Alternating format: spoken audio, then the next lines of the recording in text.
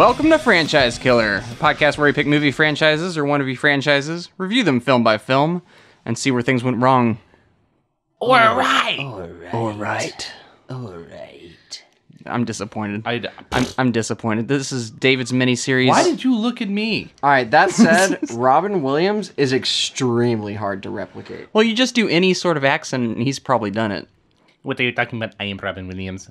Yeah, there you go. Like, that's... Okay, how but hard was that speaks about how good he is, but that's not actually his voice. Yeah. He's all about impressions. You have to do an impression that Robin Williams did an impression of. True. Mm-hmm. I know, but I feel like that's doable, you know? Or you can do a Mork and Mindy, kind of voice. Yeah. I'm Reese. Across from me we have... David. To his left. Irina. To my right. Jafar. Also known as... Noah. Was that Jafar? Jafar. Jafar. A little lower register. That's the live-action Jafar. That was the live-action Jafar. And the diamond in the rough himself. AJ. The movie we're talking about tonight is, of course, Aladdin, the 1992 Disney animated film, the fourth film in the Disney Renaissance, and the third by John Musker and Ron Clements. They actually kind of ruled Disney animation for 2 to 3 decades. Did before this one, The Great Mouse Detective and The Little Mermaid. I guess I should go into what else they've done since I've jumped the gun already. I think it's a great idea. But yeah, they did The Great Mouse Detective, The Little Mermaid, Hercules, Treasure Planet, The Princess and the Frog, and Moana. And of course, the movie we're talking about tonight, Just a Aladdin. couple movies. Just not really kind of lesser known Disney fare. Those, indie movies. I kind of lump those in with The Black Cauldron and Little Mermaid. What's that? Come on. Yeah, so they're big. Yeah, I would say they are some of the. When you think of a big Disney movie, they're almost always involved. Yes. The movie stars. Yes. Yeah. And these two are inseparable. They're just and it is funny, they actually did kind of work on The Black Cauldron, so when I said that, there was somewhat relevant. They weren't the directors, but I think they were maybe like animators. Yes, or storyboarders or something like that. And then you've got the other famous Disney duo, Ted Elliott and Terry Rossio, who were also involved, I think, on the screenplay of this. Yeah, they're everywhere. Like, when I saw their names, I was like, really? These guys again? Like, they're all over the place. And so many of the movies that we've talked about, like Pirates of the Caribbean, they were involved in that one, The Road to El Dorado, a lot of the DreamWorks movies, a lot of the Disney movies, they are all over the place. The movie stars Scott Wanger, or stars the vocal talents of Scott Wanger, Robin Williams, Linda Larkin, Jonathan Freeman, Frank Welker, Gilbert Gottfried, and Douglas Seal. Strangely enough, Robin Williams actually didn't want to be credited as in this movie for some weird... How can you not be credited when you're kind of driving the Well, flow of this we'll movie? talk about it. We'll talk about it. But yeah, it's kind of odd because he's like such a force in this movie. Like, this is the one I'd want to be credited for. But yeah, we will get into that. Screenplay, again, we already kind of went over it, but Ron Clements, John Musker, Ted Elliott, and Terry Rossio. A lot of people touched this script up. And it's based on Aladdin and the Magic Lamp from 1001 Nights. Arabian Nights, specifically. And was it originally in that? I don't know, was it? No. Yeah. What? You looked at me like... I'm sorry, wait, explain? Well, I was answering your question, but apparently I'm wrong.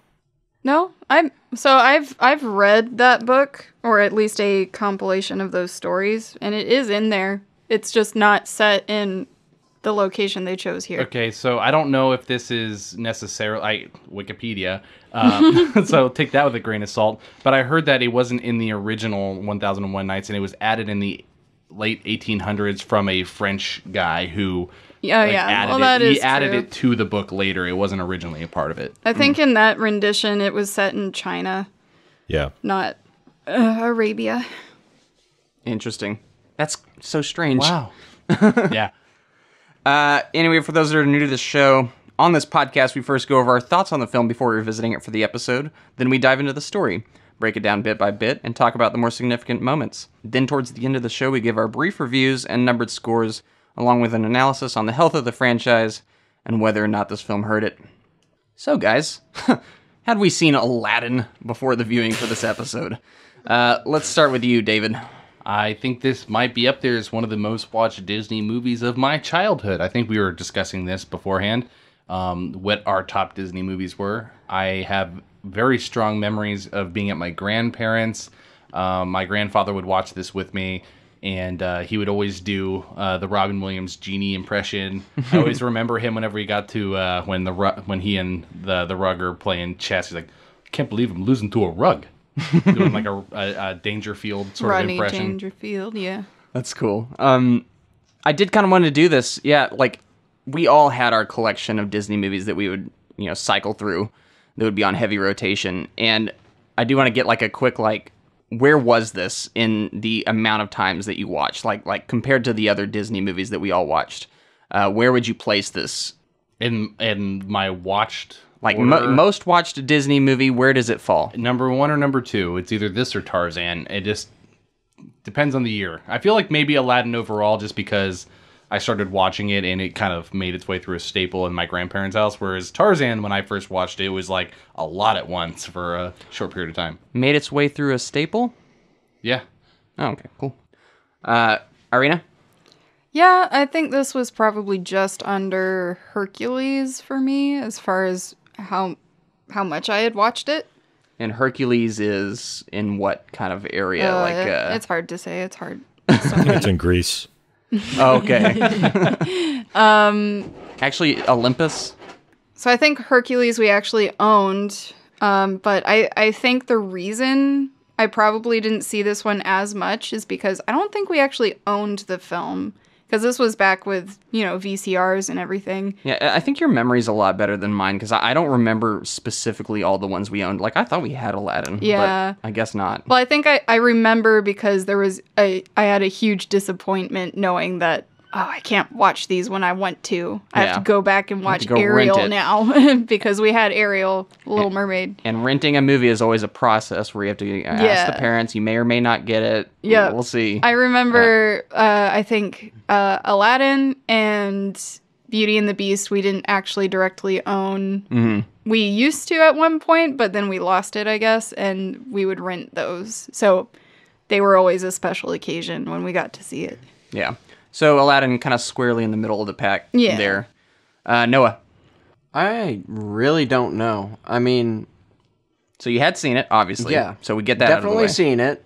Don't know where it ranks as far as how much I've watched, because I didn't really watch a ton of every single Disney movie. You'd have Hercules, and that one is easy to watch, whether it's your favorite one or not. Mm-hmm. So that was probably on quite a bit. And I remember watching Emperor's New Groove quite a bit, but that's not quite the same. Mm-hmm. I would have to also say middle of the pack? Mid-range, yeah. All right, and AJ. This is easy. Aladdin, no question. So yes, I had seen it several times, and number 1 for me. Number 1, most watched. Most heavily in the rotation of Disney viewings. So yeah, for me, this is probably in the top 5, even though we didn't own it. It still kind of occupies that same space along with the ones that were most formative for me. Although I'd probably say it's at the bottom of the top 5 for me personally. Right. But yeah, iconic Disney movie. It's almost hard to watch a movie like this because you just know or it's hard to watch it from a different perspective because it's so kind of just it's all familiar. You have it all memorized pretty much. It's like, how do I even objectively view this thing and critique it? But we're going to try. With that said, David, you have a call to action there? I sure do. Let me pull out my scroll. Get this train back on the tracks because I've derailed us. You seeing Arabian Nights real quick? Get in the spirit. Arabian Nights. Follow our podcast. That's 5 stars on Apple. And review us and follow us on YouTube and Instagram too. David's... It was actually... You started to curl further within yourself. I know. It didn't work. I was surprised that you makes our hadn't listener- started singing earlier. Yeah, it makes our listeners want to cut off their ear. Just gosh. the one. Yeah. Hey, no, that's not PC. We're going to take that out. Little meta joke there. Yep. Yeah, that's something they had to cut out. That's true. Yes, That was actually early on. Yeah. But yeah, what David was trying to say is that that 5 stars on Apple helps us out a lot. We're also on YouTube. We're on Twitter, Instagram. Anywhere you can drop us a comment or give us a review helps. So yeah. It puts us up there. It puts us up there. Also, we have a Patreon that still does not exist, but it will someday. And there may be a time when you listen to this episode and hear me say this, and it actually will be up. So check that thing out. Steve, I know you're listening, Steve. It's up. Yeah, we'll have bonus reviews. Bonus episodes, awards shows, all sorts of fun stuff. We've actually backlogged almost 3 awards shows and some other random bits and bobs like extended episodes and all that. So that'll all be there on the Patreon when that finally does release. So yeah, look forward to that. With all that said, Noah, you want to give us that story?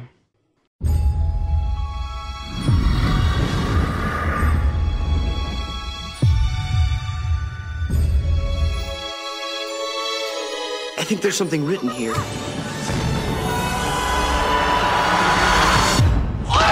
10,000 years will give you such a crick in the neck. Say the magic words. Genie, I wish for you to make me a prince. He has the lamp. We're never gonna get a hold of that lamp. Oh, that hurts. Do you trust me? A whole new world. Don't you dare close your eyes. 100,000 Hold your breath, to it's see. better. Let me share this whole new world with you.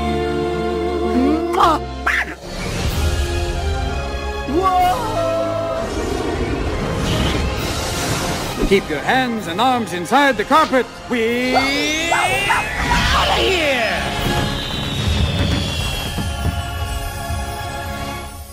Near the city of Agrabah, there lies the Cave of Wonders. Only one is worthy to enter, the diamond in the rough. Jafar, a royal vizier and sorcerer of sorts, seeks a lamp from within and finds that Aladdin, a street urchin, is the one who is worthy.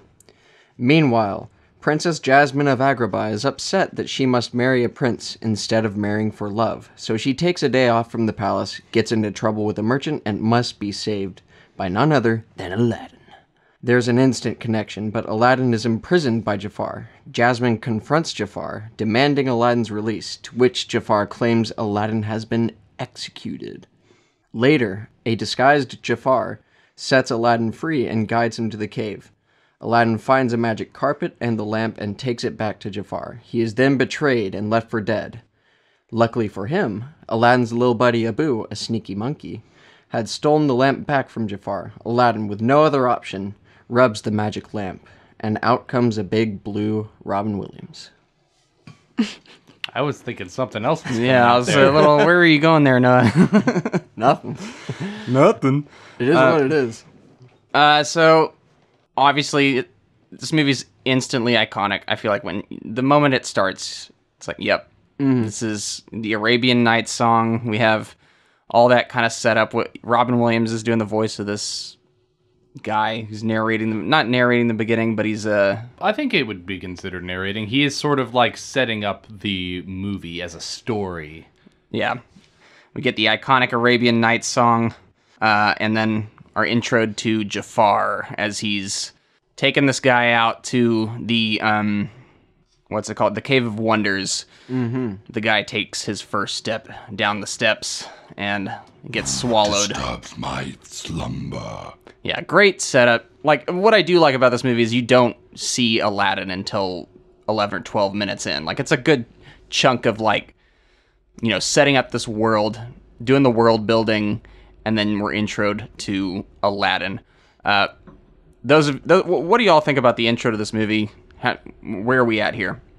I think it's an interesting choice to sort of use Robin Williams as like the traveling salesman to set up the story. I feel like there are very few, I don't know, it feels like very few movies set it up that way, and I really like it. I think it works. I think maybe, I mean, we all saw the Disney Plus, you know, little intro screen where they say, you know, there's a lot of politically incorrect things. in the movie, but that feels like maybe one of them. But I think that was there was a line taken out from that scene that was especially controversial. Oh, was it? Yeah, I think that's the reference that AJ was making earlier to the cutting off the ears and all that stuff. Yeah. Yeah. That that happened literally the year after release, like 93. But and then they've made a couple other, I think, edits since then, more recently. Yeah, I think that's the risk you run when you have a comedian kind of dictating their own lines, because comedians always seem to be on this other level where you're not quite sure what they're allowed to get away with. Yeah. So I think that's just kind of part of the risk with this movie, as well as kind of using this landscape as a fictional realm rather than a real place, where it's sort of alluding to things you're familiar with, but kind of taking their own twist on that fairy tale twist. So I think that's what makes it complicated it's why in trying to revise it. Yeah. But ultimately, I think I can remember being a kid and watching this movie for the first time, and the kind of this music that comes in for Arabian Nights was one of my favorites, where, it's kind of mystical and you're excited to see what happens. It feels I don't know how to describe it. Inspiring. The scores by Alan Menken. So I really love the music, already starting off really strong and kind of unlike anything you've heard before, and it has this foreign aspect where, as a kid you're excited to see what happens. And I was going to say, with the intro music, that one specifically as well, I think was written by Howard Ashman, which we've talked about in previous episodes, and this was his last movie. He's known for, the other big words such as Little Mermaid, I think. He did. That was his first movie, and then Sleeping Beauty. Not Sleeping Beauty. His first movie was Little Mermaid, and then he went back in time and did Sleeping Beauty. Sleeping Beauty and the Beast. He did Beauty and the Beast, and then he died in the middle of making this one. But he did the put a lot of work Arabian in. Nights intro song. So this is one of those Disney movies that I feel like if these songs were not good, the movie would just fall apart. It's got a good story. It still has a good story, but the songs are just... I disagree. I would say this is the one that has me most immersed in its world. And the music really helps. Right. But I think it's more the atmosphere. I think every single one of the songs in this, whether you like each song or not, is iconic and instantly recognizable. It is, but I don't think that means the movie itself is lesser because the songs are so good. I think what makes this a good story, too, is that they actually focus on creating a three-dimensional male character for once, where for the most part they've been kind of cookie cutter, where it's just like, I'm a prince, or like, I'm a dude, and I'm attractive, and I like this woman. Save princess, kiss in sleep. And they kind of have that plot line still, or alternate, romantic plot line, but it's not they at least tried to give him a personality. Yeah, I think this was Disney's effort to finally bring boys back in, where boys are back in well, town. no, Disney was known as they do a lot of princess movies at this point. Right. All the previous ones are very, the demography of children that would watch these movies were. I feel like it was more skewed towards girls. Muskers and Clements are like, we need more boys. What Disney is always aiming for is being a 4-quadrant movie, where it's like it appeals to adults, kids, older people, everybody. They were getting kind of struggling bringing boys in because they're not interested in princesses. They want guys with swords and who they can identify with, not the boring Prince Charming who has zero personality whatsoever. Yeah. So we get a movie that has both a male protagonist, but we also get our Disney princess. Yes. Right. AJ, I felt like you were going to say something there. Yeah, and you're spot on. And the literal kind of 3D visuals, I mean, the whole Cave of Wonders is so iconic right off the bat, and it gives you that sense of this is more larger than life. You have the chase of the scarab, which didn't make it in the live action, but that's neither here nor there. Yeah.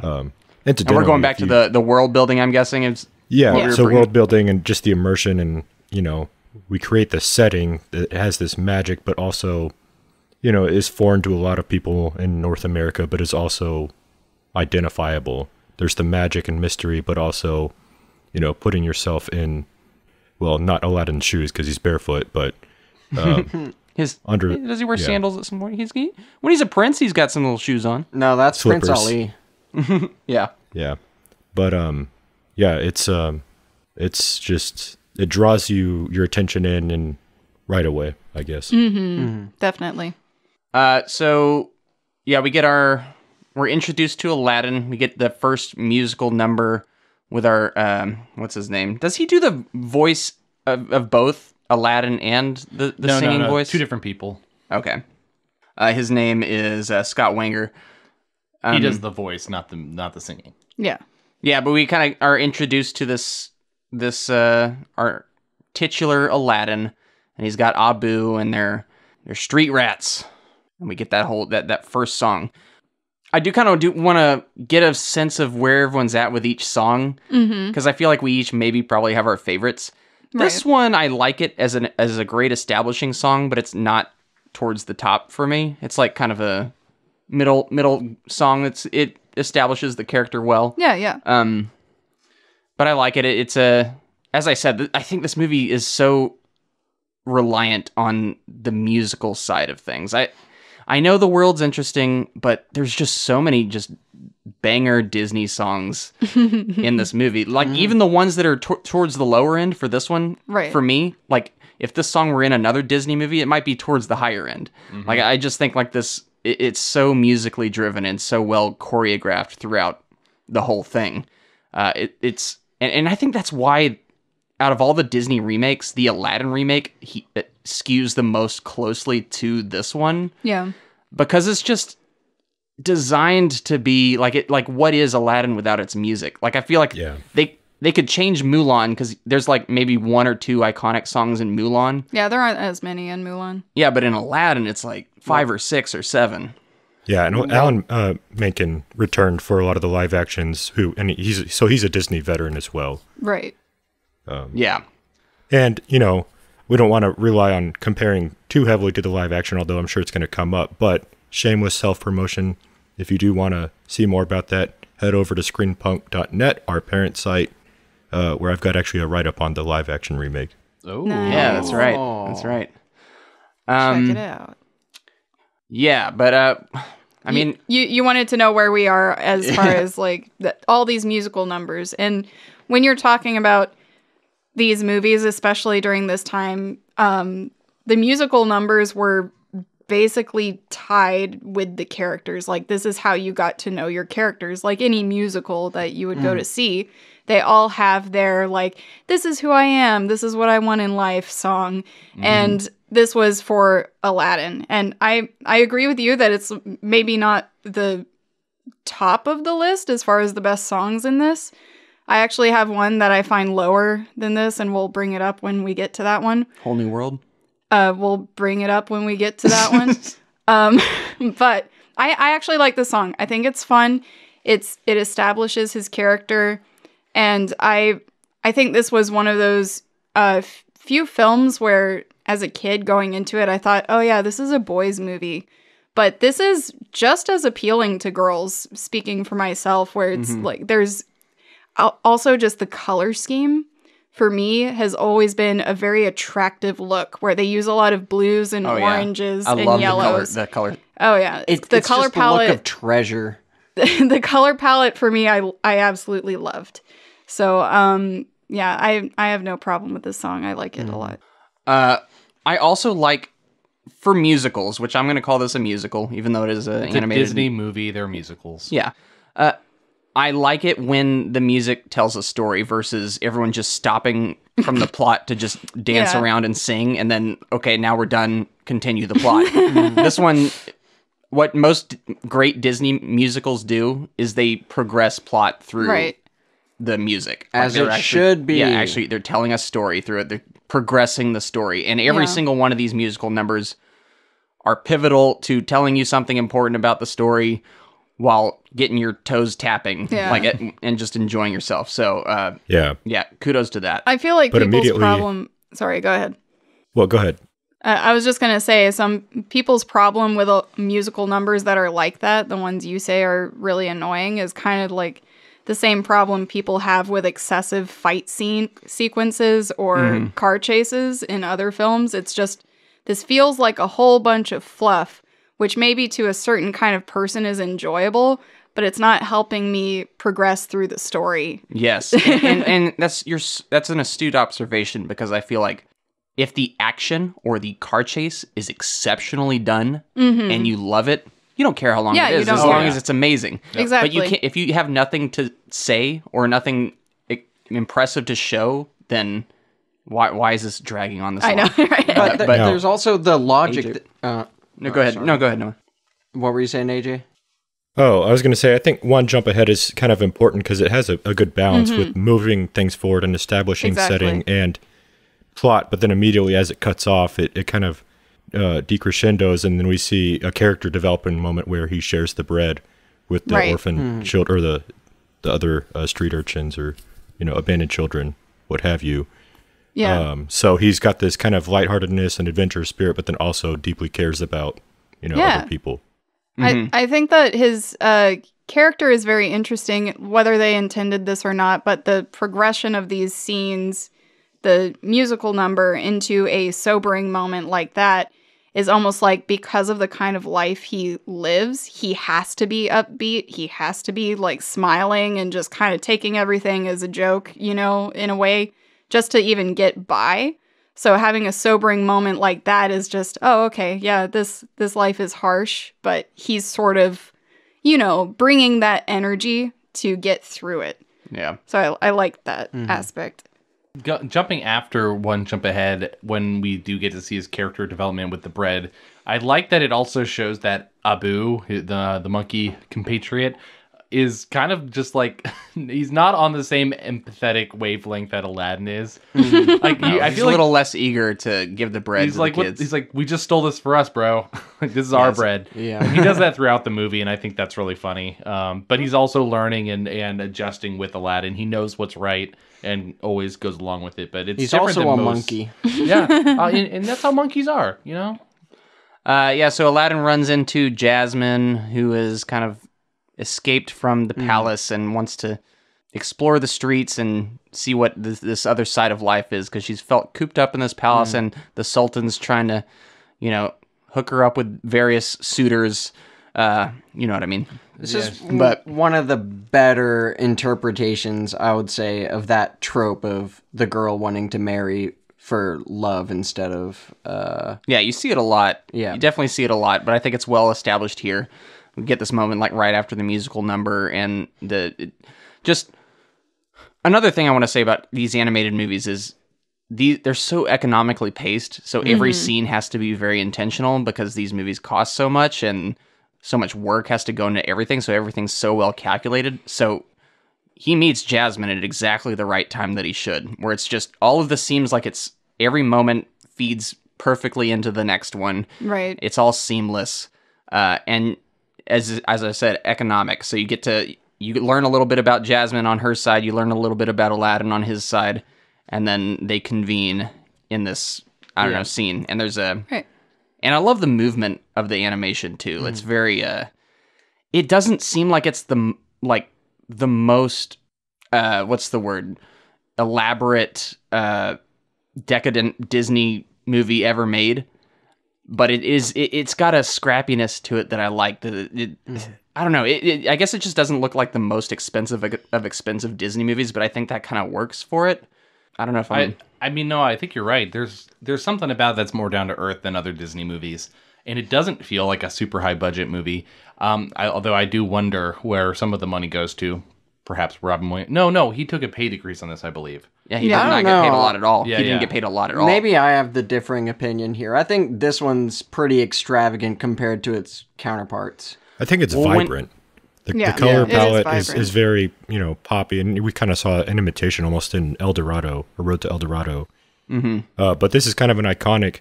I mean, you look at, The Little Mermaid, Beauty and the Beast, Lion King. They all have kind of distinct, vibrant color saturation, but this really kind of ups that a little bit. Oh yeah. But I get that it's not like overly detailed or trying to be pushing the envelope as far as that regard. Although I think Everything's they where did a it's little bit supposed of, to be. yeah, they did a little bit with the Cave of Wonders and carpet, where there's a little bit of kind of 3D-ish mapping, but it blends well. I think is what you're getting at is it doesn't seem like they're trying to push the envelope for the most part. Right. Yeah. It's actually having it's fun. natural. And, yeah. Yeah. Speaking of which, Reese and I got into an argument about that Cave of Wonders 3D sequence when he's doing his little roller coaster carpet ride. Reese over here complaining about how it doesn't look as good. It's on our 4K screens, and the fact that it was 1992 and they didn't even have like good 3D modeling for these kind of movies. They had the curved glass screens at the time. Yeah. Yeah. Oh, okay. Let me speed us up in the plot real quick, so then we can have that argument. Because so we let's quickly talk about Sultan and Jasmine, two characters we haven't really discussed yet. We gave Aladdin a lot of time, but what are y'all's thoughts on Linda Larkin as Jasmine and Jonathan Freeman as Jafar? And the Sultan. And then Sultan. Yeah. Yeah, I guess it's Sultan too. We got Douglas Seal as the Sultan. How dare you insult The him? Sultan for me always was kind of forgettable. He was just kind of like, you know, a goofy Sultan that is very distanced from everything that's happening. Yeah. I almost just don't know if kind he of knows how to do his job. He's just kind of stupid. Like, he's very sweet. I love him. He is dumb, but he's fun and he's good-hearted enough where Yeah. Oh, yeah. Yeah. you realize that exactly. he's been being manipulated, especially with the hypnosis thing. Oh But yeah. he's never like the state of things is never an ill intent. Right. But my point is he's never like memorable, and I don't think that's important. I But think it's he's got a kiddish nature, especially when he rides does. carpet. He always which is reminds me fun. of. He always reminds me of the father in Tarzan, the Oh yeah, Jane's father. Mr. Porter. Yeah. But I love Jafar because he's so oily and creepy and sinister and just kind of Snakish. yeah, very snakish. And every time he's on screen, you're like, "Yep, that's the bad guy." Yeah. he's also got to. Yeah. He's also got to be like top 5 iconic Disney villain. Like Yeah. from a look stand. Like Oh, yeah. looks Well. alone. That you see the silhouette of Jafar, you know exactly what it is. Like it's He's yep. he's very powerful. I mean, he's a sorcerer, and I think Right. the original source, like he's from, kind of Morocco area, so he's still kind Right. of foreign, an interloper. And another thing they do with the animation, like every character model is based on a different kind of shape structure, so that adds Right. this really diverse kind of feel to everyone as well. But yeah, definitely, I'd say, I mean, he's usually in my top. He's probably my number 1 Disney villain in terms Right. of Yeah. ability, power, and this is a big thing in my personal book is the strength of an antagonist is directly correlated in most cases to the antagonist. Yeah. And Jafar is definitely up there, and that makes Aladdin's story that much stronger because Yeah. Yes. he's really up against this actual threat. Yeah. Well, his character, Jafar's design, was actually based a lot of Maleficent. Like, a lot of his design that's exactly where they were coming from. I believe they even tried to, match sort of the curvature of his hat with the horns. I Yeah, see a the lot of shoulder pads. scar in him. The- I yeah. think That's he's kind of like the facial hair a little bit. Well, it's some of the expressions and kind of like the half-lidded look sometimes Yeah. when they're kind of looking condescendingly at someone. Like that's where I get the scar. But when you watch his movement, it is very Maleficent-like. Kind of the way he moves his hands and is always kind of standing up straight and ever so slightly bending over as he talks. Like it's Yeah. very similar when you watch them side by side. Yeah. And I think they're going for that kind of regality, that composed nature that they have, which ironically does not last in the end, but yeah. Well, at the same time, he's got that true villain deranged cackle. Right. Like the perfect. Yeah. definitely haven't, lets talked- out a little cackle there. And now we can talk about Jasmine. Yeah. I like Jasmine. I don't know. I was expecting someone else to say something. I agree. I think Jasmine's great. She's probably Strong my female. yeah. Yeah. female lead in Disney, or Yeah. kind of. She's not exactly a damsel in distress. I'm a damsel. she has strength and purpose and her own identity. Yeah.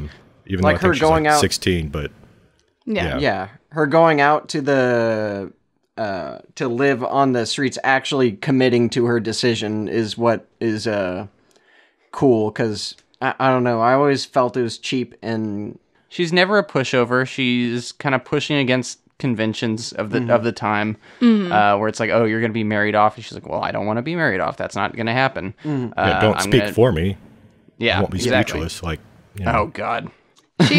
She has an emotional strength too, where there are a lot of Disney movies where, you know, the ones where the female protagonist has kind of like a mental breakdown at some point and throws herself at the bed or the couch or something. Yes. And starts crying. And she never has a scene like that ever. Yeah, no, Like- she's not that, and like she does weep a little bit, but it's really nice because she decides, you know what, I'm gonna go back, but in order to save Aladdin from imprisonment. For the few times you see her, they establish her character very well, and she's very balanced. So without being too antagonistic towards, sorry, I hear Sky yelping. But I think sometimes when movies try to course correct as far as their female leads, where they don't want them to be like a stereotypical female, they almost make them too aggro, you know, like a little too uptight. And with her, this is a believable female protagonist that actually stands up for herself. And I really like it. And even when she is, like, for a brief period of time, a quote-unquote damsel in distress. Well, I'll just say damsel because she never acts in distress, really. Yeah, not really. But she even shows agency in that moment when Aladdin's coming to save her. She's like, okay, I'm going to try and seduce the Sultan to take his eye away. And, you know, and if you're calling her technically a damsel, Aladdin also is a damsel until he's saved by Genie a couple of times. So people have to be saved. It's just a thing that happens. Yeah, this is a really good example of organic building of a, you know, female character where, you know, like Irina said, now it's kind of over the top, unfortunately, in a lot of cases, in an effort to course correct or overcorrect because of social, you know, trends and that kind of thing. But here, it's well done, and an important character that's often overlooked is Raja. You know, or yes, because it, you know, mirrors her personality as Abu mirrors a lot of Aladdin's personality. And just the fact that she has this strength in her relationship with Raja, you know, it literally shows her strength of character. Yeah. Also, I like that the kind of flipping on its head of like, oh, a guy should have a bigger, more masculine side, you know, pet character companion. No, she gets the big old tiger, and he gets the little monkey. Like it's I kind of like that flip as well. Then you've got Iago, voiced by Gilbert Gottfried, another iconic voice in this role, who, you know, kind of almost clashes in relationship or, you know, in juxtaposition with Jafar. But, you know, they mimic each other's, or, you know, Iago parrots a lot of the mannerisms of Jafar that are less polished, but it kind of is that self-serving, self-important kind of thing that Jafar has underneath the, you know, sinister serpentine aspects of him. Right. Is this the Disney movie with the most main characters who have pet or animal companions? I hadn't realized it until now. There's the three main characters all have their animal. Yep. I didn't even think about that until you said that, AJ. I'm not sure. I feel like as far as the way you're talking about their animal familiars was making me think about Iago's relationship with Jafar, and Iago is almost like there to be his hype man. So like Jafar is vizier to the Sultan, and so to some degree, like you can tell he thinks of himself as all high and mighty and, you know, the most powerful there is. And he doesn't get that credit because he has to pretend to be, you know, subservient. And so Iago is there to be like his ego almost, you know, like it's kind of interesting when you think about it that way. He voices the self-important thoughts that the cool exterior of Jafar Right. silences himself because of his political maneuverings. Right. But it still echoes his inner, I guess, turmoil, for lack of a better word. Oh, that's pretty cool to think about. Yeah. I like the fact that originally they were going to have Iago be the quiet, soft-spoken one, and Jafar was supposed to be this like boisterous, loud, evil, angry character. And they're like, you know what? His evils kind of diminish when he's just like yelling at everybody. So let's swap it and let it be more, because people who are the best evil people are quiet. You know, deliberate, more calculating. I'm glad they made that decision because it's definitely what makes him so sinister. Yeah, it would have been really lame to have it be the parrot be the main antagonist. I don't think it was that he was going to be the main antagonist. No, I know. It'd be the quiet one, but then you'd realize he's the smart one, and then you'd realize, okay, like, this guy's just big, dumb, and stupid, and actually the parrot's manipulating him. Yeah, exactly. Well, yeah. If they went that route, it also would clash with the bombastic nature of Genie and Robin Williams. Yeah, there you go. All right, so Aladdin is captured by Jafar and his cronies, or I should just say the palace guard. Razul, voiced by Jim Cummings, another Disney popular. Hey. Yeah. What a roundabout way of doing this, though. This is like one thing where I was like, Jafar, you probably could have had it easier if you just posed as the old man. I don't even think you needed to imprison Aladdin. Just be like, hey, Aladdin, you wanna be up there in that temple or in that palace? I got this place. I got this lamp you can go get, and that'll help you out. Or this thing. A plot point that kind of gets overlooked too is like, why did they arrest Aladdin? It wasn't because they were looking for Jasmine. It was because he took the ring from the Sultan and used it to scry Aladdin as the true diamond in the rough, which I think in the original story, that ring was actually the first genie. Yeah. That was lesser in power to the lamp genie. So they actually used the genie to get the second lamp. Oh. But that's kind of a callback to the original, where you still have this kind of magical ring aspect. Right. So in this movie, is there actually like a genie hiding inside that ring? I don't think so. I think it's probably just a reference. It's just talk about itty bitty living space. Even smaller. So they then make their way to the Cave of Wonders. That's what it's called, right? Yeah, the Cave of Wonder. Aladdin and Abu break in, and they come across the magic carpet. Magic carpet. Yep. I think this was some scenes were CGI and some were not. Am I mistaken? Like the magic carpet, it looked like a blend at times. Like at times it looked like they mapped the color and texture on basically a rectangle.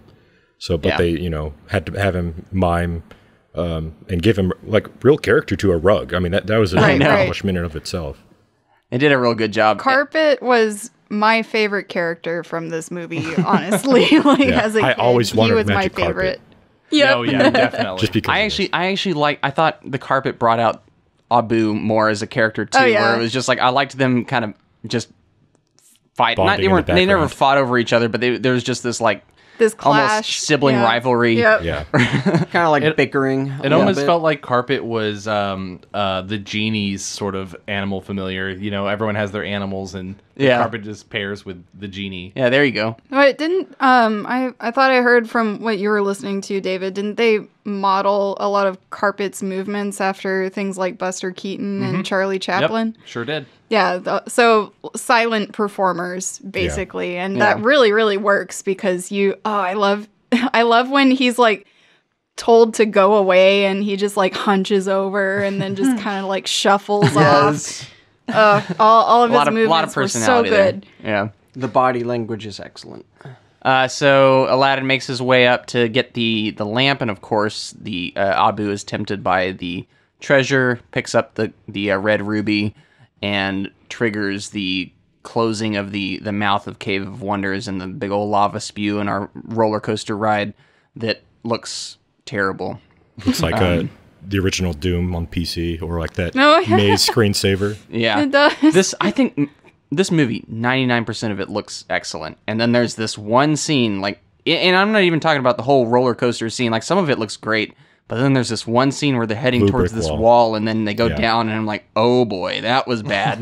I remember noticing that even early on, but Yeah. it is what it is. I just remember this level on the Super Nintendo game was terribly difficult to get past. Yeah, it had to be something where it was like a last minute, like, oh, we just got to release this movie, but we need the scene.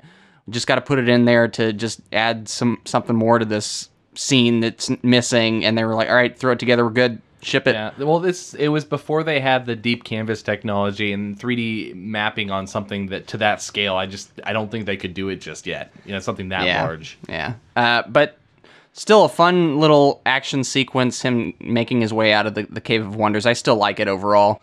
Yeah, just jumping across the, the little bursting rocks that explode.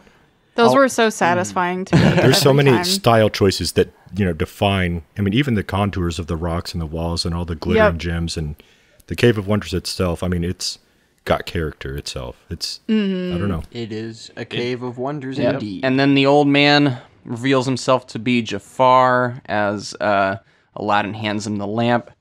Then he tries to hand him a knife. It takes out this really gnarly dagger. That doesn't work out. Aladdin still gets pushed off and is saved at last minute by the carpet. Jafar is searching his pocket for the lamp he thinks he has. He does not. It's still Aladdin still managed to take it with him down into the Abu. Abu. Yeah. So now he's in the Cave of Wonders. The mouth is closed up, and Jafar is left out in the open, screaming to the skies. Where are we at? Is this where we left off? Were we introduced to Aladdin rubs one out real quick. Oh gosh, thanks. Yeah, he gets out of the Cave of Wonders, and that's where we're at. Yeah, so we will pick I up. just one wish to unhear what you just said. Yeah, my first wish is to erase everything that Noah just said. What do you mean? I don't know. Who knows? I don't know what you're talking about, Reese. Hey kids, take off your clothes. What? I'm gonna have fun editing this episode. No, that's something that there's all these conspiracy theories with Disney movies, how they slip in these kind of sexual innuendo kind of things, and they there's this- 100% do it in this I don't one. remember that one though. Which one was that one in? That's That was where when- literally, here Aladdin leans towards the camera and as an aside kind of sounds like he whispers, "Hey kids, take off your clothes." Oh, I didn't even like. I've seen all the ones with the like in Little Mermaid where the priest looks like he has an erection, and the sex in Lion King, the phallic castle of Little Mermaid, the phallic castle in Little Mermaid. I never knew there was one in Aladdin, but yeah, cool. And then the other one in Aladdin is like there's that hopping across the bursting rocks and the lava where Abu and his monkey screechy voice. It sounds very close to sounds like he says, "Oh shit." Oh, when you listen you for that, it Disney makes it so much animator more fun. people. It's for a little something for the adults. Anyway, so that's a sidetrack. Yeah. So Let's get we to the will magic. So technically, this is when we are introduced to our genie, but we will pick up with that on the other side. We'll kind of once we get through the next part of the story, then we'll remind me to open with obviously the genie. So Noah, do you want to continue that story there? Sure. The genie, upon being freed from the lamp, grants Aladdin 3 wishes. Aladdin tricks him into freeing them from the cave without using a wish, and uses his first wish to become a prince, in order to flirt with the princess. But he has a rival in the form of Jafar, who plots to become sultan by marrying Jasmine. Aladdin, now calling himself Prince Ali Ababwa, arrives in town, making a grand entrance. After some wooing, he and Jasmine ride the magic carpet all night long. Jafar, in a jealous rage, has Aladdin thrown into the sea, where Aladdin is forced to make his second wish. He returns and exposes Jafar's evil plot. Jafar flees, but not before discovering Aladdin's identity. Worried that he will lose Jasmine if the truth is revealed, Aladdin breaks his promise to free the genie, but the lamp is stolen and Jafar becomes the new master. He uses his first 2 wishes to become the Sultan and the most powerful sorcerer in the world. He then exposes Aladdin's identity, exiling him to a frozen wasteland. They escape and him and Jasmine try and fail to retrieve the lamp. Aladdin, with his Jedi mind tricks, convinces Jafar to become a genie. as the genies are all-powerful. This ends up binding him to a lamp. With everything back to normal, the genie tells Aladdin to use his last wish to regain his royal title, so he can stay with Jasmine. Aladdin refuses, instead deciding that he will keep his promise and free the genie. The Sultan, upon seeing Aladdin's nobility, allows Aladdin and Jasmine to marry. They all bid the genie farewell as they begin their new life. Thus ends Aladdin. Yeah, there is a lot of story. Yes, that's what I'm saying. This whole thing is chock full of different developments that you can't not mention in the plot. Yeah, but they're all told, very quickly. Yeah. Like, it's all rattled off rapidly. Yes. The fact that they made it roll so smoothly in this is actually amazing. Oh, yeah. Yeah. So this is, of course, a Robin Williams miniseries, so it'd be foolish of us not to devote a significant amount of time to talking about Robin Williams as the genie. So he is revealed in the Cave of Wonders. And this, for me, as much as the movie is good up until this point, like, I think the movie becomes something completely different. Like, it's almost inspired by its... like, they found a new, I don't know, inspiration and decided to just really go for it once Robin Williams is there. I feel like the animators had the most fun. Maybe this was the most grueling part for them because Robin Williams is such a hard guy to... animate for because he's constantly doing unexpected stuff. But it seemed like the animators were like challenge accepted and they went above and beyond to try and meet. Funny you bring that up. Yeah, what? Which, well, there's a whole lot to be said here, and I don't know how much David has because this is his series around Robin Williams. Hey, this is also your movie, I feel like. This is, I mean, it's big for both of us, but it seems like you had a big, childhood with this movie. All right. Yeah. Go ahead. I'll defer to you. All right. Well, I'll kick it off and we'll riff off each other. How about that? So with Robin Williams in this, they basically hired him because he's so good at improv, and he actually didn't do that many recordings. I believe they only had four sessions of recordings where he just went for hours. I think 4 hours at a time, and just riffed. Every single scene, like 20 takes per, section. In true Robin Williams fashion. Yeah, and then they kind of, I think the directors went through and kind of just picked the funniest ones and rolled with them and just told the animators to go off of that. Or the most appropriate ones. He did have some inappropriate things. Is there an NC-17 cut of Aladdin? Yes. Oh, yeah. Like there was for Mrs. Doubtfire? But even further than that, they actually... I mean, the genie is the epitome of Robin Williams, in my opinion, and it is for a lot of people. It's definitely up there. But that's for very good reason. That makes sense. When he passed away, like one of the main images going around is him as the genie hugging Aladdin. And that's why it was so controversial. And even any discussion of when the live action was coming up, the first thing is who's going to play Genie. Robin. We have, Will Smith. Thank you. Will Smith. Getting the part there, and got some good and bad. But there's who should replace Robin Williams? Can anyone replace Robin Williams? The answer to that question is no, because this movie was basically revolving around Robin Williams. They courted him. They designed the character of the genie and a lot of the spirit of this movie on Robin Williams' stand-up. They saw him. And, we talked a little about Eisner and Katzenberg during our Black Horse animation spiel. But basically, this was kind of a Katzenberg drama thing with Robin Williams in the end. But they saw Robin Williams acting. He was actually signed to do Fern Gully, which also kind of courted him to be this kind of character. He's the bat in Fern Gully, right? Yeah. Right. Yeah. But he really liked that because it had this environmental message.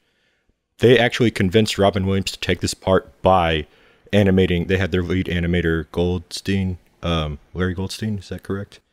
Sorry if I got that wrong. They took one of his skits and animated the genie, doing that to his skit, and they shipped it to him, and he was sold based on that.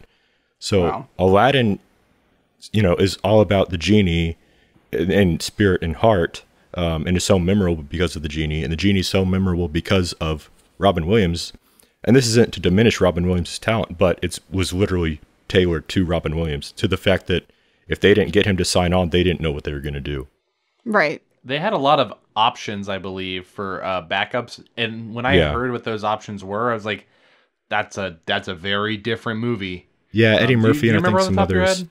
Yeah, Eddie Murphy was one, and back in the day, I forget. This is what. And then he got Mushu. Early. Right, and so this actually kind of kicked off. I think we had Oliver and Company had Billy Joel in that, but this really kind of kicked off the trend of having a celebrity comic in a key character role in Disney animation. And unfortunately, that kind of turned into, Katzenberg kind of took that into a commercial thing. And that really kind of spiraled out and, across all animation, not just Disney studios. But here, at least had the heart of it. It wasn't a pure cash grab. It actually brought the heart because of Robin Williams. Oh yeah, this has the right balance of that. Like the fact that you have a big star in your animated movie, it doesn't feel like it's just to make a buck. Right. It feels appropriate. Whereas, you bring up DreamWorks. We're literally, and I like some DreamWorks movies. We've all talked about them, but literally the whole first 5 people in the cast are all huge, like A-list stars, and I'm like, do we need that? No. To the point where budgets just balloon because you literally have this trailer and like 10 names pop up that are all celebrities. You don't even know what the story's about.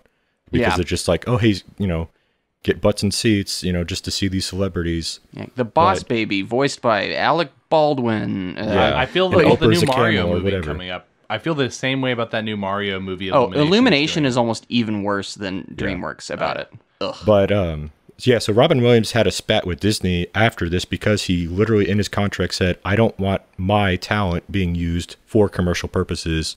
So according to their, I think, advertising revenue or advertising airtime, couldn't be using the Genie or his voice, which, telling that to Disney is kind of a long shot, but because he really wanted it to be about the heart of the character of the movie, and he didn't want it to eat into, attention for some of the others' movies.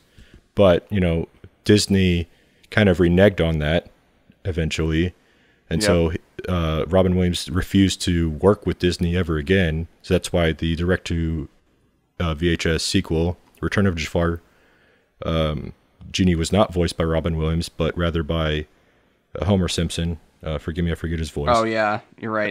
In the and second then one. they kind of made up a little bit by the third, so Robin Williams returned for the third. But it goes to show just that... the direct-to-DVD.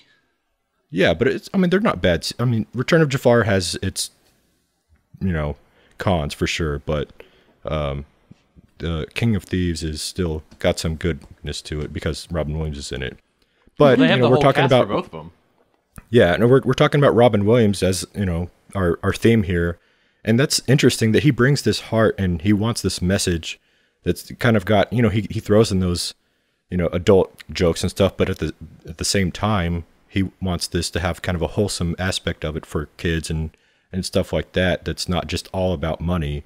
Right. And I think that shines through in the character of the Genie and in the spirit of this movie, how Genie, has his relationship with Aladdin and everyone, and how they grow together and friends, and, the end where, he's freed, and that genuineness shines through. And I think that's why this movie is so memorable and this character is so memorable. So that's enough of my monologue. if you think about something like the Genie, something that is literally larger than life, powerful, you need an actor who can carry that energy that is larger than life. And I mean, there are very few comics that could do it like Robin Williams. I mean, he may have had to take some performance enhancing drugs to get there, but he is, like, by and large, one of the greatest comics I think of all time. Well, and that energy, the color, I mean, the best way is colorful. I mean, it's so vibrant. And that's why, Reese had this question of ranking the numbers in the soundtrack. Friend Like Me is number 1 for me. This scene where Genie basically explains how to, who he is, how he can help Aladdin and the wishes, the whole thing. That, fun number I do think it is the best musical number in the movie as well. I think I agree with you there. It's so often imitated. Oh yeah. Just, I mean, it's this pivotal piece of this movie. Yep. Yeah, and as I said, new life is kind of injected into this movie. It was already really doing okay. Like, I didn't have any problems with it up until this point, but this is where it evolved from obviously this movie's burned into my brain, but for me as a trying to watch this objectively, it evolved from a standard good Disney movie to like the classic status that it deserves right at this point. Once Robin Williams comes on the scene, you're like, oh yeah, this is why this is a classic. Yep. Like you're kind of like, did y'all go through the same like kind of thought process throughout this, where you're like, oh yeah, this is real good, this is the classic, and then it just finds it found this new energy. It's like timeless aspect. It literally transcends just the time it was made. But I feel like it's like he's this wave that lifts all the ships in the ocean. Right. Where it's like he makes Aladdin better, he makes Jasmine better, he makes all of them better when he enters. Like they step up as well. It's as if when there are movie experiences I have where when I'm watching a new film, there's always kind of this dread, especially when it's a greatly anticipated film where you're not sure if it's going to live up to the hype. But then there will be this moment where there's that shift where you realize, oh, I'm in good hands. Like you just get this pick me up during the movie where you're like, oh, okay, this won't go wrong. I know it won't go wrong. The movie's playing me like it's playing me like a fiddle. Yeah, I think that's what Genie does for the rest of the film too. But at the same time, he doesn't completely steal the story, which is very good. He adds to it. Yeah. He's the backbone for true dynamic. You know, the tension, even when he and Aladdin are, feuding, have the spat, like you generally feel bad because you know, one, not only that, you have this foreboding that something bad's going to happen, but you don't want to see these two people fighting because you want them to truly, get along and care about each other. And then when, Genie is quote unquote owned by Jafar, or the lamp is, in Jafar's possession, that terror like just truly highlights the evil of Jafar, and because it's so, conflicted with the dynamic goodness of the Genie. Right. And you find yourself as an audience member wanting to protect Genie. Like he has this kind of innocence about him where you're like, no, don't use him for bad deeds, kind of a thing where you want him to be protected. So Genie gives him the whole spiel on his wishes. He's got 3. Aladdin kind of like convinces him to, get him out of the cave without technically making a wish. Love it. Kind of Tom Sawyer moment. Yeah. But he does it in a way that's not like, he doesn't seem like, bad or like tricks you. No, it didn't seem malicious. Like manipulative. Like it's kind of him being just street smart. That's how he always gets by, is, cheeky. Kind of clicking up and catching up with the character. Yeah, in the live action, they really ruined it. Like he literally is working with Abu to kind of deliberately trick him in almost a malicious way, and that kind of was off-putting for me. Here, it was just kind of a natural part of how he rolls with the punches. Yeah, he's just street smart, and he's getting the most he can out of something without trying to inflict pain or manipulate someone else. Well, and it was also a little unfair because it's like you get this Genie with 3 wishes, but you're stuck at the bottom of a cave. So it's like, well, that's one thing wasted right there. You have to use 1 wish to get out of here. So at the very least, it almost like evens the score for him. Well, he pretty much only gets 1 wish. This whole movie, yeah. Like the other 2 circumstances were forced upon him by unnatural means. Right. Well, one wish was he releases the Genie. The other one was forced on him because he was dying. That's what I'm saying. Yeah. I think also for this moment, you can argue that Aladdin at this point in the story is still kind of a flawed character. Like he's at a point where he believes that, oh yeah, I have to be street smart. I have to be kind of conniving to get by. And then once he does use a wish to kind of see the high life for a moment, that's when he starts feeling this conflict of, hey, maybe I should be more honest, and you can see him start to regret the fact that he's lying he's not really doing anything incredibly evil, but he starts to realize that maybe getting things in a dishonest way isn't where I want to be, not who I want to be. He says he's not a street rat, but then he kind of does act like a street rat. And he realizes that he's not confident in his own inner goodness and power of himself to be good and overcome, because he kind of relies on these old fallbacks. Right. But then he kind of realizes that, by becoming a prince in appearance, that's his street rat is still being a prince. But then as he goes through that in his relationship with Genie, Genie shows him that, he can be a prince royally from within. Speaking of... Sorry, go ahead. Go ahead. I was just going to say that even early on, he establishes or understands the fact that Genie is trapped in his position, but that Aladdin is perfectly capable of wishing for his freedom at that point, but he doesn't. Yeah. So it's like he sympathizes with Genie, but he still doesn't immediately release him because he wants to use that power, So it's, when you think about it that way, it's interesting seeing Aladdin's story arc where it's kind of subtly done, but you definitely see that change in him. Yeah. So speaking of becoming a prince, his first wish, Prince Ali is another one of my favorite songs. Yes. It's a very good one. Talk about a song that just keeps upping itself and just getting bigger and more bombastic, and then finally when they ramp up and then slow it down again for maximum effectiveness, it's it's beautiful. It's a good song. Lots of colors, lots of fun. This leads into him trying to impress Jasmine, him making a bunch of idiotic decisions, but it's more because he's insecure about himself, so you understand why he's making those decisions. He feels like he can never be accepted by someone like Jasmine, so he feels forced to be a prince. And this is that kind of those kind of little character subtleties that we're talking about. It's written large because it's an animated movie, but I think it's still, effective. And it's so... there's times though when you just like, hey, Jasmine's trying to give you an out here. She doesn't care. But he's just like, I am a prince. And then you just do a face palm. I guess. I just love how where she's like, I don't know, you look really familiar. No, but even with magic carpets, kind of like, go ahead and tell her. Well, I love, this is another great like Robin Williams stuff when he's the buzzing bee. and himself. Yeah, he's giving her all these buzzwords to say, and he takes the one that and that's not good, and then the Genie's like, punctual. Sorry.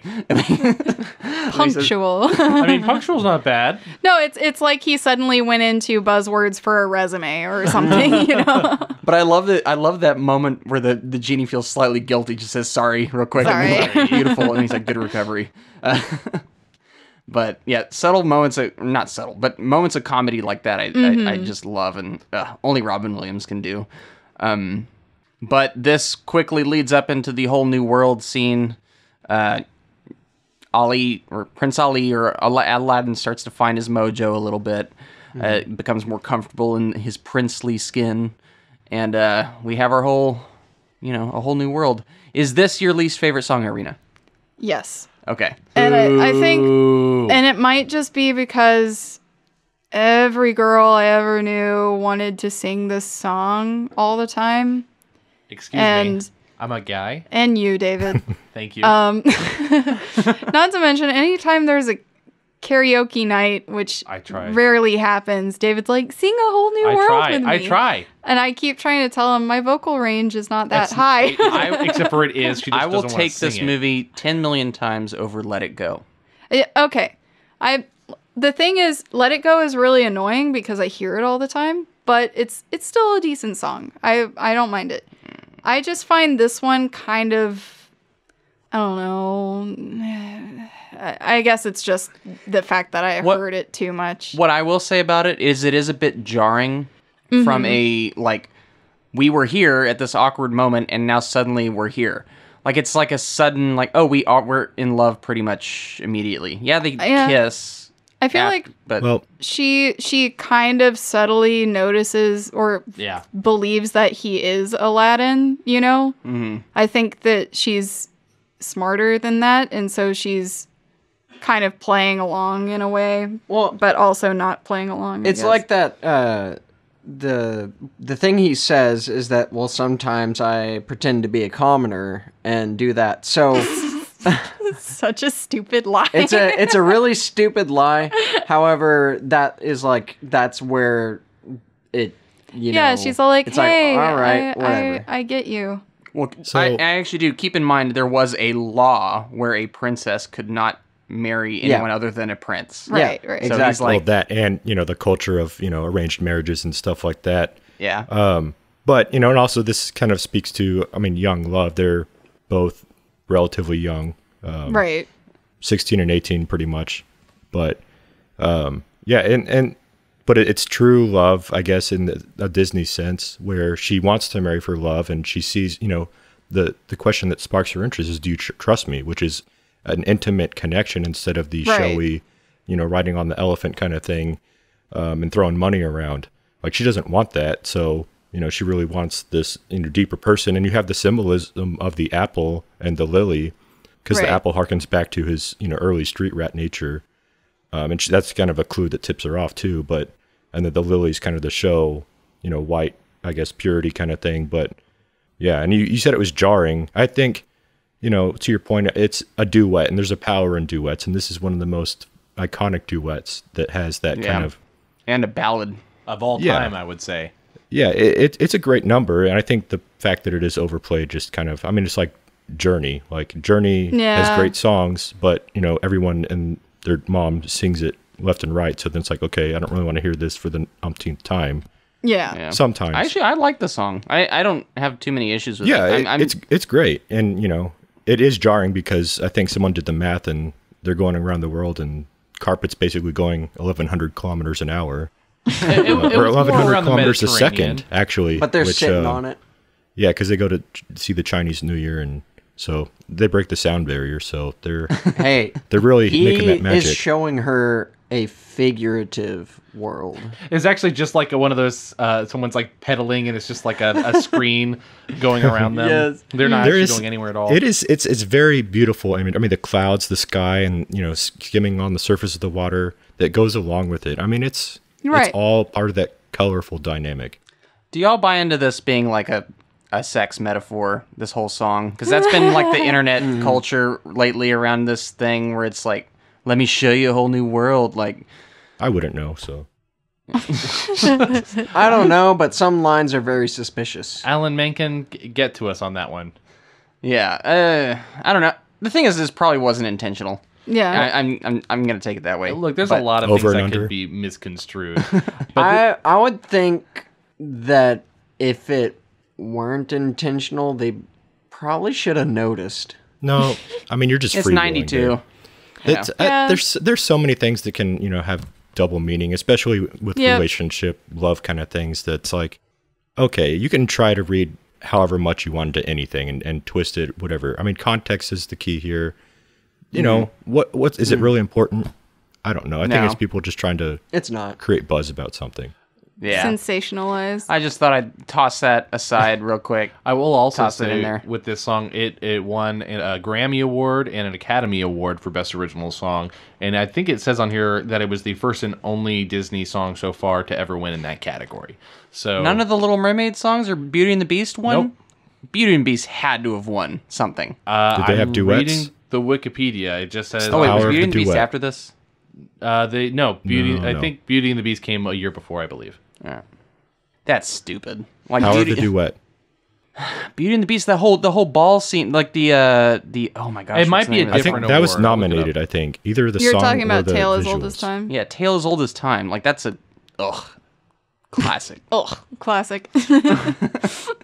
All right, moving on with the plot. Sultan. Why do I keep calling him Sultan? Jafar. He basically acts Sultan like a for a sultan. He little wants bit. to be the Sultan. Yeah. Jafar's up to no good yet again. Basically, after the whole flight of fancy between Jasmine and Aladdin, Jafar kind of ends Aladdin's night of fun, has him tossed in the river by all the guards.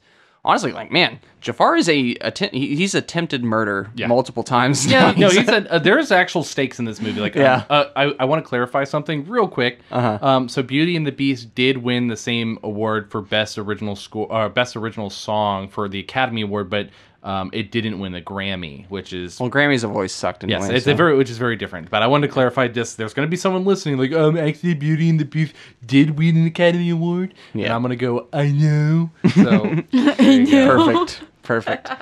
I knew it had to have won something. Beauty and the Beast, I think Beauty and the Beast was the first to win the Academy Award for an animated movie, but Aladdin was the only one to get the other one. Anyway, actually, tense scene though here with Aladdin nearly drowning. It's nice seeing the genie, feel something, but come on, buddy. He's like really pulling for him. He's like, okay, that's good enough. I'll save you. Like, kind of forces him to like nod his head. It really makes the guards to me seem more malicious than I ever intended or ever assumed. Yeah, like they're always chasing him, but they're like happy to murder him. They're like, all right, toss him in the water. Well, those are, you can assume, Jafar's personal lackeys. Yeah, Jafar loyalists, I bet. Yeah. Jafar made them run on hot coals. Jafar gets a hold of the lamp, and the genie is forced... That's what happens next, pretty much, right? Yeah, the genie is forced to grant him 3 wishes. And, of course, Jafar is pretty quick about what he wants. He's like, I want to be the most powerful dude in the world. Sorcerer. Yeah, sorcerer in the world, yada, yada, yada. Then Aladdin and all of his people, the magic carpet, Abu, and they are on a mission now to retrieve the lamp and save Jasmine, who has been captured by... why do I always forget it's Jafar. I know it's Jafar, but I always hey, he's the Sultan now. I know. I always hesitate. Like, it's a hard name to remember. I'm like, no, it's Jafar, literally one of the top 3 Disney villains. So just remember it, you idiot. Like, that's what I need to tell myself. But yeah, Jasmine's in peril. She's the sand is, she's in a huge hourglass and the sand is piling up, and she's like nearly about to. No, wait, I got those two mixed up. First, she seduces Jafar. Yeah, Jafar puts her in, some, scantily... Yeah, it's weird. Scanty clothing for some about reason. The same amount of coverage, just red. Yeah. It's all the same. But she's like dolled wear up. red. Yeah, she's more like dolled up. She looks a little edgier. Because red is hot. Yeah. Hey, you also passion. you skip the part where Jafar skyrockets Aladdin to Siberia. That's right. He makes his way back on the carpet, which I just love when he comes back. It's like, how many times do I have to kill you? Like, he does try to murder him at least 3 times in this movie. 3 to 4 times. Never mind words. I give this up. whole crescendo of Jafar's rise and his power trip is it's literally one of the most successful portrayals of a villain's villainy, in my opinion, especially in animation. And I think I write about this in the article or my review of the live action, is a point they really missed with that Jafar.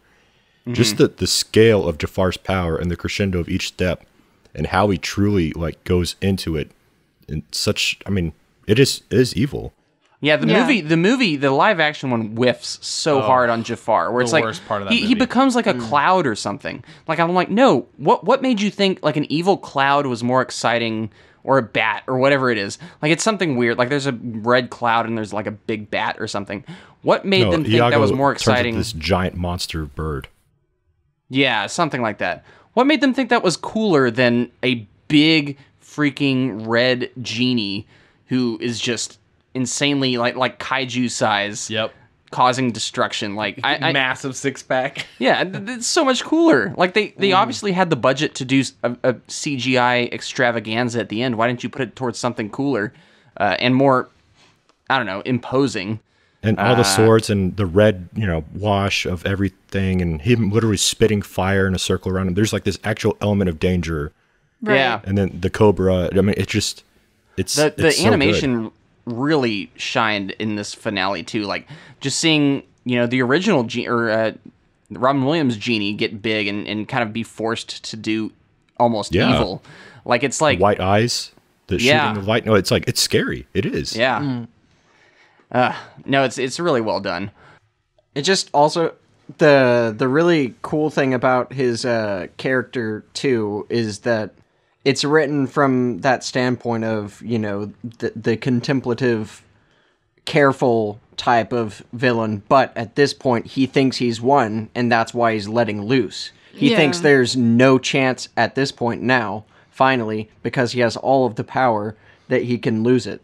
And so he just goes a little unhinged, and with that overconfidence, Aladdin's able to trick him.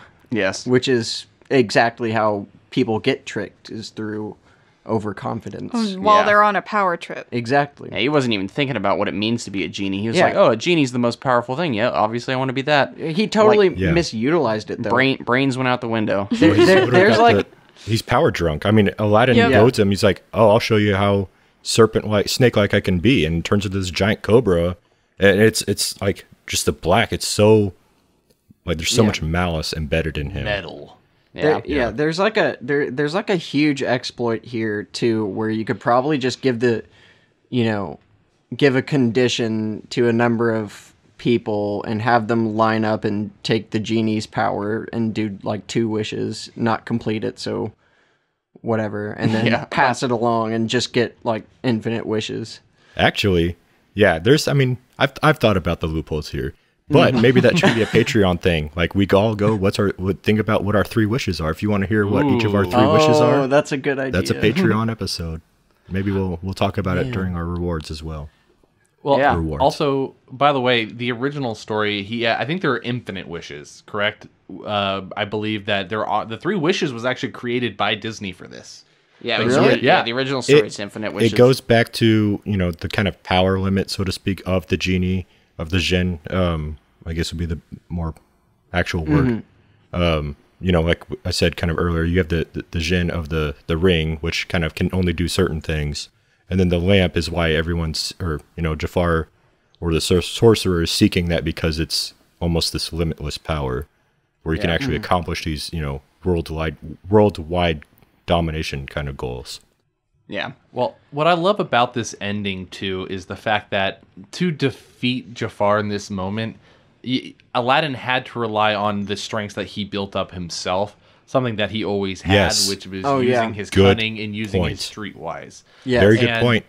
Yep, and I think he could, even in that moment at the end, even Robin Williams' Genie, he couldn't discern the trick that Aladdin was setting up, which sells it even more. Actually, I think I remember as a kid watching it the first time thinking like, Aladdin, that's a very, very bad idea. Yeah. Like, and I just, it's set up so well, because, you don't think about the fact that he's going to be imprisoned, He actually learned something today. And, I'm glad you brought this up, and I'm oddly enough the one comparing it to the live action the most, but that's something that the live action screwed up as well. In the live action, it's Genie's idea, and he tries to get, Aladdin's eye and pointing to his cuffs and say, hey, wish him to be a genie so he's trapped like me, instead of it being Aladdin's idea. Yeah. Which, ruins the whole point of him actually learning something about his character. Yeah. Well, the live action seemed to really focus even more on Will Smith almost than this movie focused on Robin Williams, which is a very odd choice. But not to say Will Smith is bad, obviously. We're not talking about that, but he's the only one that works for it, but the point of everything is wrong. Like everything's wrong. Everything's done wrong, but he's the only thing that kind of works. Yeah, he's redeemable for sure. But they set up the story very interestingly around him. Maybe we'll cover that one another day. We might. Yeah. If we're not covering it now, though. But until then, read AJ's score on screenpunk.net. I think there's a very interesting miniseries we could do on like all the Disney live action remakes, because almost every one of them has either been greenlit for a sequel or wanted a sequel. That's a rabbit hole, guys. Wait, so Alice in Wonderland 2? There was one. There was, yeah. Oh, I was Alice through the looking glass. Rabbit hole joke. Oh, yeah. I got you. I followed you there. Yeah. Thanks. Yeah. You followed him down the rabbit hole? Yep. All right, so Jafar is defeated. We obviously discussed that. Now we get our happy ending. The Sultan is like, you know what? Screw the rules. I like this guy. This guy Aladdin's proven himself. You can be with my daughter. We're just gonna scratch that rule. And, I make the rules. It was like, if it was that easy, why didn't you do it to begin with?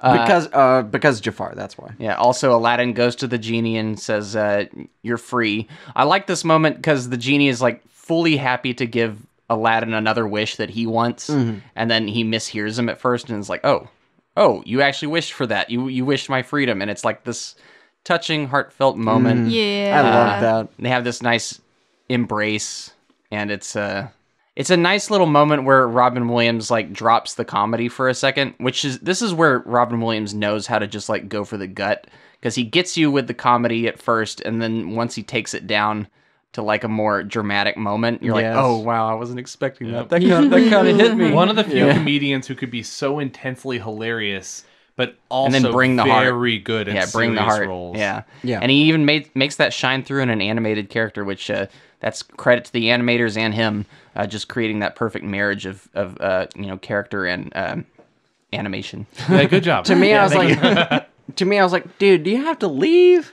Yeah. What? I know. You could stay. You could now give infinite wishes. You could. And who knows what happens in the following movies. But what I really think is... I watched them too growing up. I remember. And the animated I like series. John Rhys Davies. I also like in this moment, though, this is the first time that the genie actually does a Robin Williams impression, if you didn't know. Really? I didn't know that. So there's a moment where he's going through, all these, packing his bag and everything, and it shows him wearing that yellow and red sort of striped shirt with the goofy hat that he's wearing. Mm-hmm. Yeah, and he says he's going to Disney World kind of thing.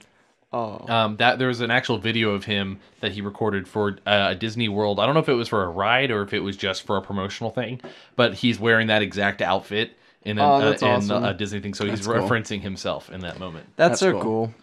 Yeah, love the ending to this movie. It's heartfelt. Oh, like every good Disney movie can be.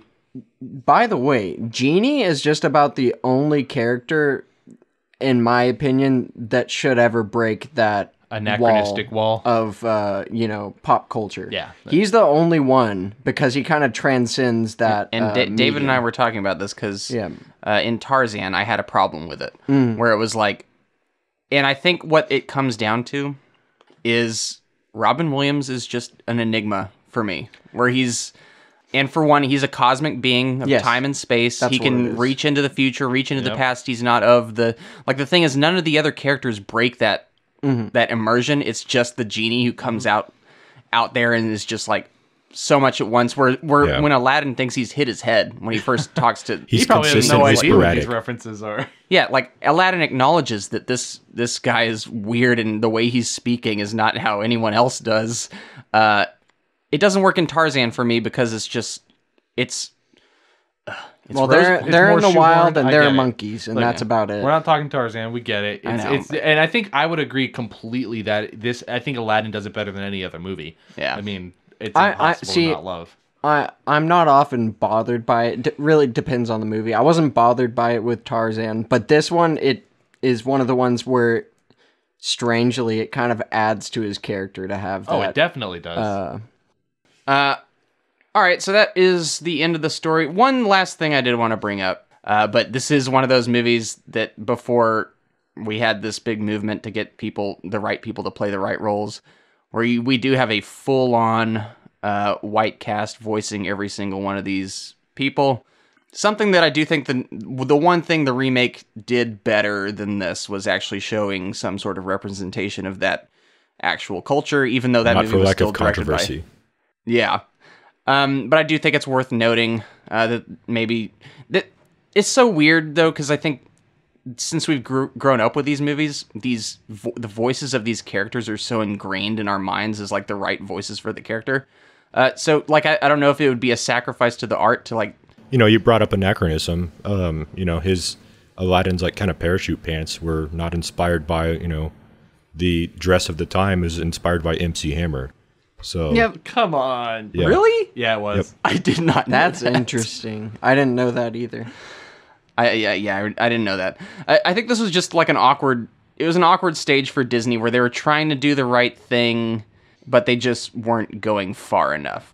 This is a controversial, complicated subject to distill. I mean, there's elements of, what people know at the time and about whatever social sentiment, but Yeah, and every culture has caricatures of themselves. I mean, even in America, you've got, rednecks and stereotypical depictions and whatnot. I mean, you go and Agrabah. Birds. Yeah, very good point.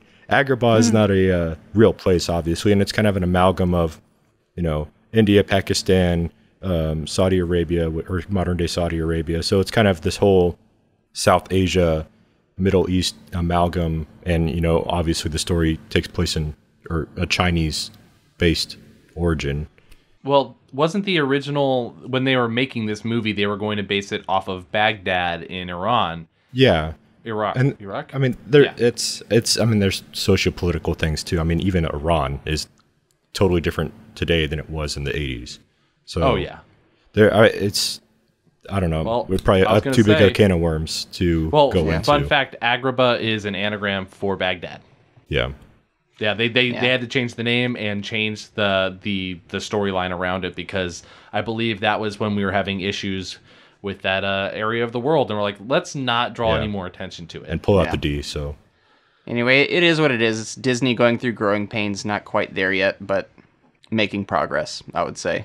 It's still not quite there yet, but on they're a positive getting closer. note, it basically introduces, kind of outside worldly culture to children, I guess, that might not otherwise be exposed to it, which, is an inherently good thing, I would think. True. All right. Just wanted to address that real quick, just because I wanted to. It's a topic that would come up. And, I mean, how many people would know that, Beauty and the Beast takes place in France? Right. Not many people, unless someone told you that. True. I actually even thought about it. All right. Thus ends our discussions on this story of Aladdin. We're going to take a quick break, and on the other end, we're going to get into our brief reviews with numbered scores, along with some box office, some what critics thought, and we're going to close it out with a little franchise talk, as we normally do. So we'll see y'all then.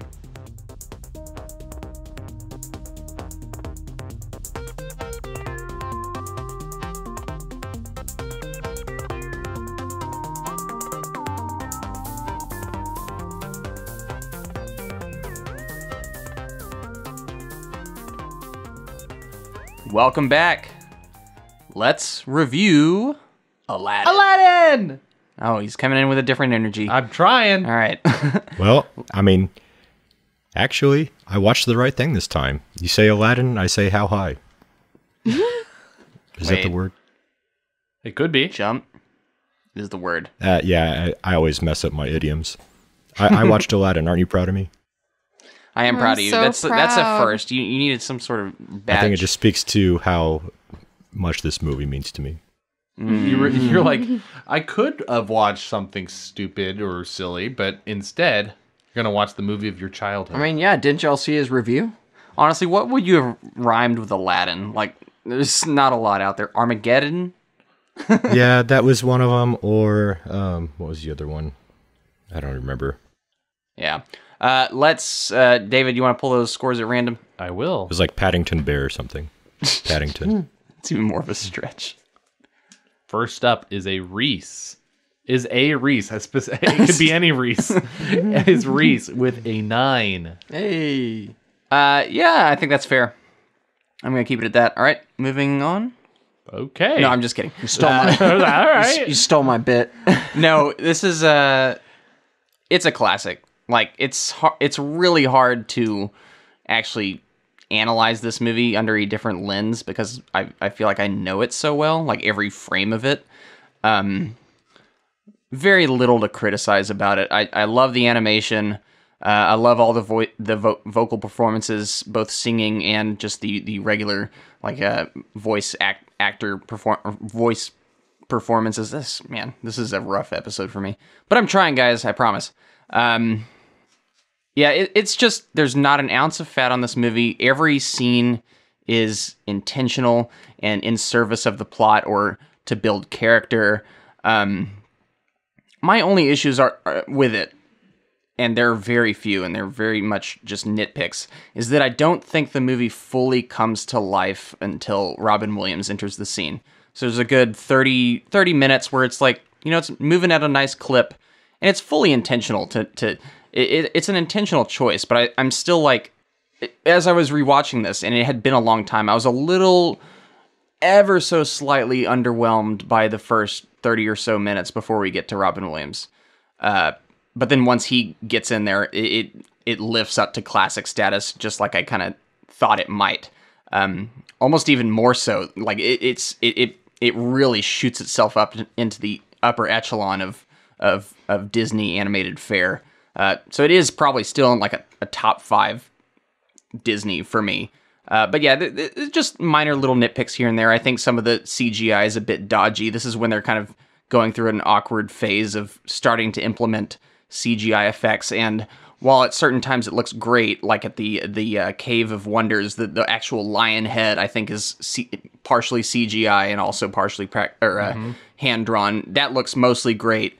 It's just some of those moments, like during the action sequences and some of the carpet moments that don't quite look all there. But I know that's also, it's a product of 1992. But I think there's other movies that came out around that time, animated films that integrate a little better. But yeah, it's a classic. I love this movie. Top 5 Disney animated. Very little to complain about. And yeah, 9. All right. Next up is David. Myself. Also with a 9. So this is one of those movies that I was, expecting to give a 10 to coming in, because I am just a fiend for, nostalgia. This movie didn't quite land the same way as my childhood, kind of, made it stay in my head. I don't know. I can't find words. But there is such heart and charm in this movie that, it's got a timeless nature to it, for me, at least. And I do find new things every time I watch it, which is kind of crazy. After it being out for nearly 30 years, well, just about. I can still find something new. And even though I've seen it twice already, even having it on in the background, sorry, I should say twice this week. Not I was about to say. Twice ever. I've only seen it twice in my entire life. Yeah, twice this week. Just having it on in the background, I'm really trying to pull myself away from looking at it because it's just so much freaking fun to watch. So I'm going to bump mine up to a 9.5. Just talking about it is, I want to watch it again now for a 4th time. It's got that rewatchability factor that I always talk about. Robin Williams is one of my all-time favorite actors and comedians. He steals the show. He brings everyone else up. And it's such a fun movie, a Disney classic. So 9.5. All right. Such a You mentioned rewatchability. Disney classic.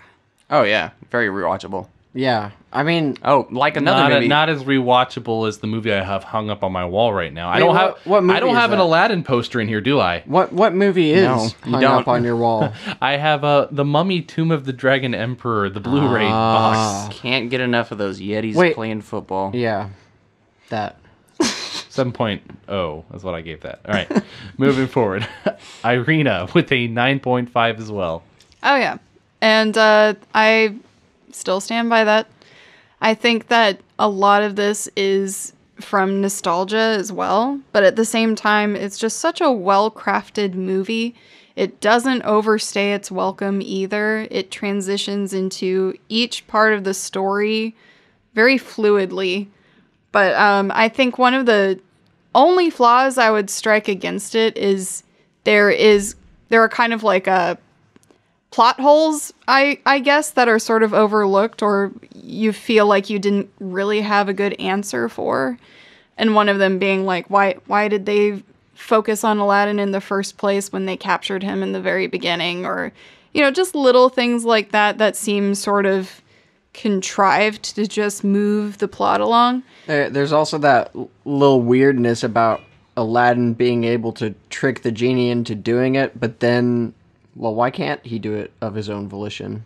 The genie can't do stuff of his own volition? Yeah. Things like that. Where because if that flies, why doesn't it fly later? I think you could find ways around that one specifically. Well, think about it. I think the fact that he truly did believe he did make a wish. Yeah. I think he... But if he can just do it... Yes, but I think... Why? I think there's still rules. I think the rules are around whether or not he actually truly believes. Who makes the rules? Wait, I'm sure we it's can Irene- figure that out. It's Irina's review. I'm sorry. I was just it's okay. saying. But I think a lot of that is mostly because the focus was having Robin Williams involved. And when you have a character like this, it's very difficult to try and connect all the points in a perfect way. So this movie is more about mood and ambiance than it is about telling the perfect story ever. You know, like it's definitely a mood film. And It's also a family movie. yeah, it Kids is. movie. It's a kids movie, but I think that's the only reason I'm not giving it a 10, because there are examples of 10s out there that did push that limit for children's films, particularly in animation. And so it's in my mind nearly perfect. There it is. Nearly perfect. And moving on to the next person here, Noah with a 9.0. That's me. And, yeah. I agree with Irina word for word. Wow, not even a single word different. Well, my words were different, but I agree with her word for word. Ah, okay. that I just didn't know if you had any additional words as well as Not really. Okay. It would be superfluous. Alrighty. 9.0. Last but not least, we have AJ with an 11. Are we? Can we have that? Can we put an 11 in the books? Yeah, so obviously that's not allowed. So it. we'll say officially a 10. Now, nostalgia we've talked about a few times, and I guess I'll Very have recently, my cake. actually. Yeah. Yeah, I'll have my cake and eat it too. But this is so steeped in nostalgia for me; it's impossible to remove. And I'm not going to even try. I mean, I did try to view this critically, but as far as my background and history with this movie, I mean, I'm so steeped. And I mean, watched this several times. Both direct-to-video sequels, the animated series. I think I had the video game on Super Nintendo and Sega Genesis. Had Aladdin lunchboxes, like everything Aladdin. You were all much in. more culturally everything. Anyway, so to extract yourself from that is almost impossible. Yeah, I would agree. But I think David said it, or Reese. All this kind of boils down to is heart. You have something that obviously kind of has a commercial slant to it, especially with the background history of it, and Robin Williams and Disney and Eisner and Katzenberg, all that stuff. I mean, that kind of soils its reputation, unfortunately, a little bit, and that's pretty much the main negative I have with this. Is kind of that drama behind the scenes. Disney Right. being Disney. But I think that's even stronger to this credit of this movie and the production and the direction of the team, the directors, and the artists that animated it and everything. Yes, there are technical flaws that are noticeable, but all of that comes together to provide a very strong story with very strong characters. Important to me. Jasmine is not we said damsel in distress. She's a strong character in her own right. Aladdin has actual growth and is fun. Jafar, one of the top villains of all time, and they do the dynamic between protagonist and antagonist excellently. I mean, it is very high in my book, having a strong villain supplying reference for a growth of a protagonist. That's something that's always been important to me, and I think this movie exemplifies that. And then obviously Robin Williams, the Genie factor. And as Irina said, it's very dangerous to say we're creating this movie based on this comic, this celebrity, and obviously there are multitudes of failures with that approach. Just the fact alone that they did it so well, and it wasn't just this giant commercial thing that came across on screen, although they did that, with merch and everything else. But that heart shone through of the relationship between Aladdin and Genie, and Jasmine, and I guess the weakest character would be Sultan, but even he has his own reasons for being there and how he is. Right. So I think all of that itself is strong enough motivation for kind of putting the nostalgia aside and still saying this is a perfect movie in my book, especially for being easily watchable, digestible, I mean, the vibrancy of the pop and color dynamic. Pacing. The soundtrack alone is one of the best soundtracks of any movies. And just it speaks to the credit of, Whole New World is so iconic and to the point of, a negative because you hear it all the time. But that's how powerful it was originally. And there's this magic that is brought to this movie, because of Robin Williams and the whole cast and crew and production, everything that speaks to a child and still speaks to the adult me. I agree with all that. And there's a whole bunch of people that definitely agree that this is like a 10 out of 10 movie, I'm sure. We're between 9 and 10 across the board here, so. All right. AJ, you want to crunch those numbers for us? All right. So group average for Aladdin, the original animated 1992 film, is a 9.4. And we've got a few of those. So we've got Pirates of the Caribbean, Curse of the Black Pearl, for a few dollars more.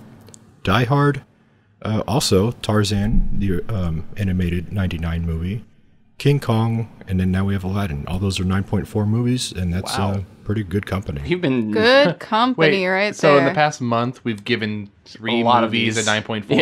Yeah. Yeah, That's, we've been pretty high lately. We need to start picking some stinkers in our miniseries. I think we get tired of talking about bland ones, and we're like, we want to talk about some good movies. I know. Totally, which is totally fair. Well, some audience members seem to really gravitate towards, talking well about a movie instead of just completely destroying something. Yeah. Positivity always goes far. Which is why I'll never forget Soldier. Or The Mummy. Or Neverending Story 2. or John Carter. The Spider's Web. Yeah. All right, moving on to critics. On Rotten Tomatoes, this movie has a 95% with an audience score of 92%. We're right in there, boys. Yep. We are right between those numbers. And girls. On Metacritic, it has a 86 with an audience score of 8.7. That's high for Metacritic. Yeah. And on IMDb, it has an 8.0. Yeah, universally loved movie. There's a few, weirdos out there that rated it negatively, but for the most part, this is a movie you can probably walk up to anybody, ask, hey, you like Aladdin? And they're probably like, oh yeah, I love Aladdin. They'll know what you're talking about. It's not going to be like David, who asks people if they like The Legend of Tarzan. You don't like The Legend of Tarzan?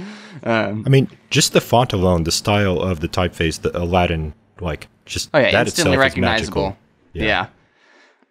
Yes, this again, so many silhouettes too in this movie. All the characters look different. You just see them out in the wild, and you're instantly recognizable. All right, box office. This movie released on November 27th in 1992. This is the second Thanksgiving Robin Williams release. Mrs. Doubtfire was also a Thanksgiving time release of the year right after this. Mm-hmm. So this was 92. Doubtfire was 93. Also releasing in theater or playing in theaters at the time were Home Alone 2, The Bodyguard, Dracula. That's the oh my gosh.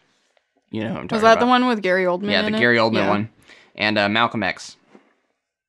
So, what did this movie make worldwide? I'm going to start with... Are we doing David. inflated?